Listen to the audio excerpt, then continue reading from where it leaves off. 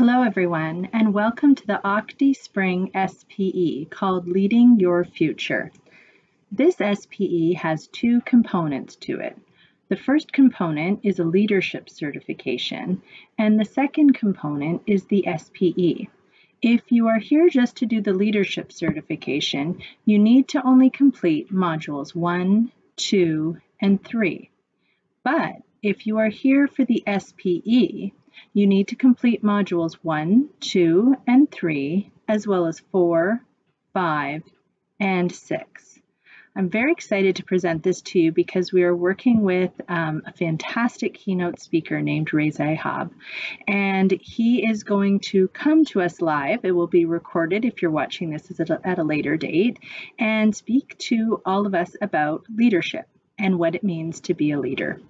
So Module 1, if you are just interested in doing the leadership certification, you can click here or you can click here at the side, and it will take you to that module where you will learn a little bit more about leadership. And while you're learning about leadership, you'll have the opportunity to watch a TED Talk, and you'll have the opportunity to work on some questions. Then you move on to Module 2, Thinking About Great Leaders.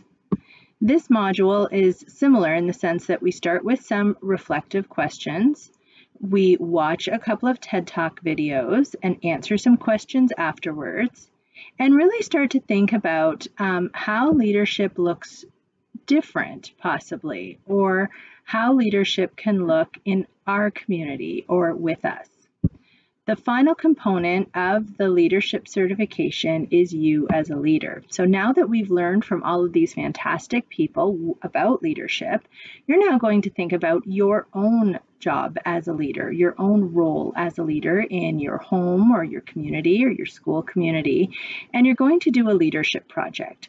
This leadership project is all here. It's based on Brian Eastwood's article from Northeastern University, How to Create a Personal Leadership Development Plan. You can click on the link here in order to pull up the original article, or you can look at all of the different components here, which I've outlined for you. So the idea is to come up with a leadership plan. Each of these headings, your writing only needs to be 3 to 5 sentences long. It's not meant to be a 20-page document. It's just meant to sort of plan out one area in your life where you feel you can take a leadership role. And then you're going to create a short presentation that can take the form of a PowerPoint, a Prezi, a web page, it could be video, and that's what you're going to be submitting to your SHSM lead teacher so that they can see that you've completed the leadership component of it. I have some reminders at the end what I want your presentation to include. So if you are here just for the leadership certification, your role is done now. You hand in your leadership project to your SHSM lead teacher, and then you're done. But if you are here for not only the leadership certification, but the SPE, you are going to click on the next module, which is Reza Ihab. He is a fantastic TED Talk speaker who we are so fortunate to have join us. And I've created this page so you can learn a little bit more about him. So all of these are clickable. You can find out more about all of his roles in these various societies. You can also find out about some of his longer expeditions that he's done. I know currently, as I'm recording this, he is on Ellesmere Island on an expedition. And this YouTube video that talks about what it takes to trek to the South Pole. And the image you're seeing there is definitely butter and bacon, and he will explain that in his video.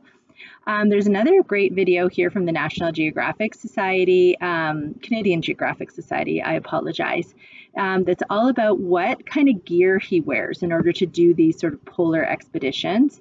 And then a wonderful YouTube video where he talks about why he does what he does and the whole idea of the pursuit of happiness. And I really love this quote from Ray.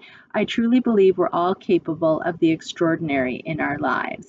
And so this just introduces you to him before he comes and speaks. So I would highly recommend that you click on all of these various videos and learn more about Ray before he comes to speak with us that day, or before you watch his recorded keynote speech. Then we move on to the Community Partner Challenge videos. These videos are set up based on your sector. So depending on the sector you are interested in exploring, so if you're in arts and culture, there's a fantastic video from Shaw Festival. Business, the Royal Bank of Canada did a video for us. Environment was made by the Bruce Trail Association. Health and Wellness was created by Hamilton Health Sciences. Justice was fully involved. We have a video coming soon for ICT. We also have a fantastic video for the nonprofit from Camp Quality, a national children's cancer camp, and there's a sports video coming soon. We're still in the process of getting those edited. But you're going to click on the video that represents your sector, and you're going to learn a little bit about the organization or the role that that person plays in the organization, and then at the end, they're going to give you a challenge. So in all SPEs, we're interested in facing a real-world challenge as students. And so you'll watch the video, learn about the people or the organization. You can rewatch it as many times as you like. And then at the end, they're going to give you a challenge. That challenge is going to be what you're going to work on for the next portion, which is the ICE steps. And so one of the biggest components of the SPE is the ICE challenge. Some people do coding challenges and some do math. For this, we have decided to do with innovation, creativity, and entrepreneurship. And so all students will be reminded of the things that they have learned. They're going to learn what an ICE challenge is, and then they're going to start to share stories and think about what they heard in the videos and how that could maybe impact some of the leadership things that they have learned about. Then they're going to go through you're going to go through an ideation and prototyping, where you're going to think of all the possibilities to meet the challenge that has been given to you. And you're going to separate everything out into things that I've seen before, things that could be fun, or things that could be a radical change. So all of the solutions you're coming up with can be categorized under those three categories. Then you're going to prototype. So you're going to draw, write it out, think about all the details that might go into this plan of yours. Then you're going to get some feedback. And sometimes feedback is hard to take because people will say, have you not thought about this or that?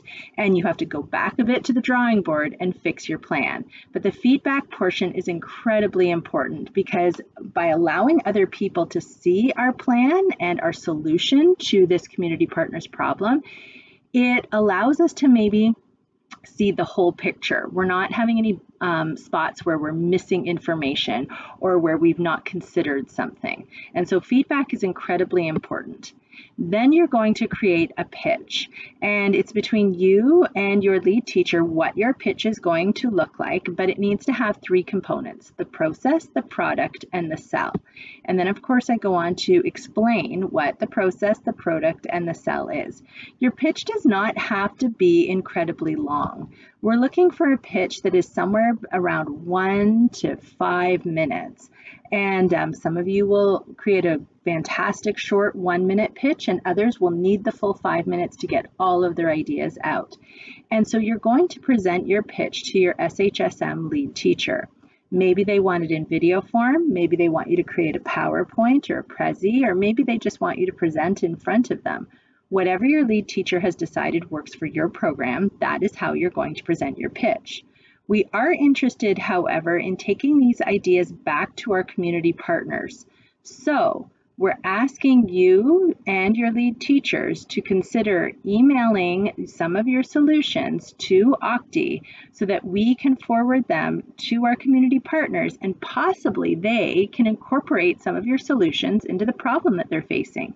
These are real problems that they have in their business, and they're actually looking for solutions.